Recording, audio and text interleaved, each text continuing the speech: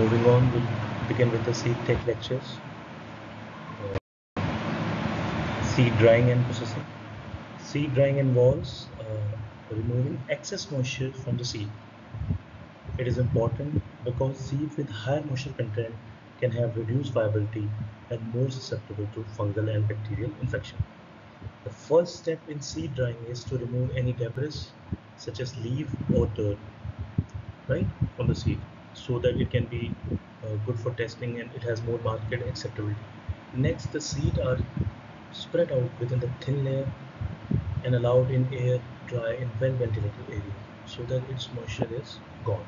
For the larger seed, we have dehumidifier, right? And after the seeds are dry, they are processed to remove any remaining debris or foreign material. This can be done manually by hand picking the seed using machine, cleaner or separator. Now, seed testing for quality assessment. Seed testing is an important step in determining the quality of seed. It involves evaluating the seed for germination rate, purity, vigor, and other characteristics. The germination rate is determined by planting the sample of seed and observing the percentage of seed that successfully germinate.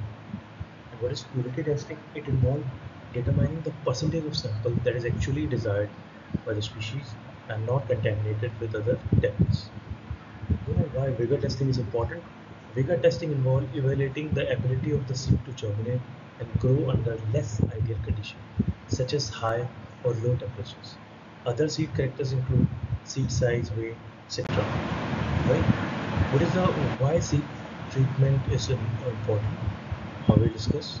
And what is seed treatment? Seed treatment involves applying chemicals or the substance to seed to protect it from the pest or diseases and other threats. Seed treatment is important because it can increase the yield and quality of the crop, reduce the risk of disease and pest outbreaks, and improve the overall health of the plant.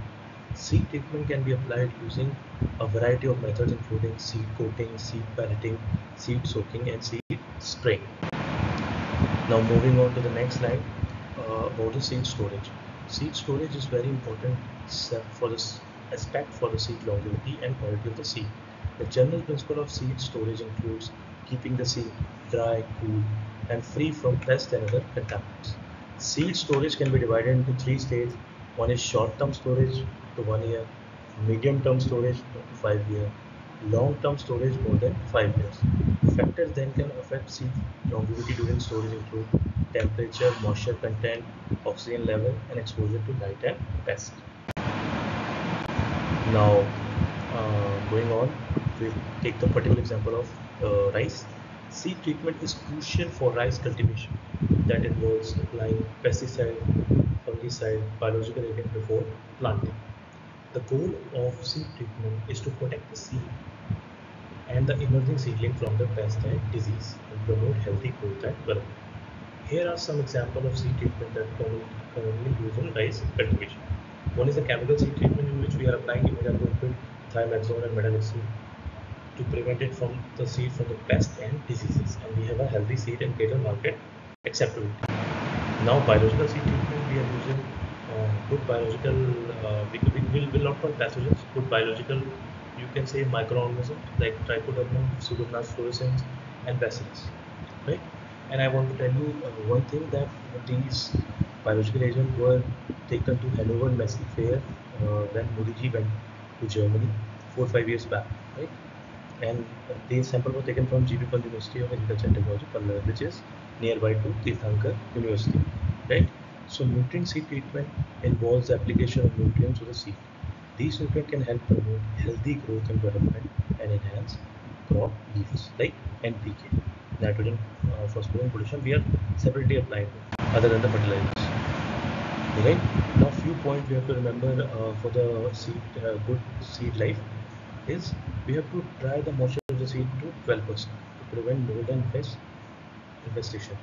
Clean the seed to remove debris, chaff, and broken grains. Treat the seed with fungicide or insecticide and store in the plastic or metal containers. Right? In the dry place away from the sunlight, we have to store. We have to maintain temperature 10 to 15 degrees Celsius, relative humidity of 50 to 60%. Right? So these were the important steps of the seed storage.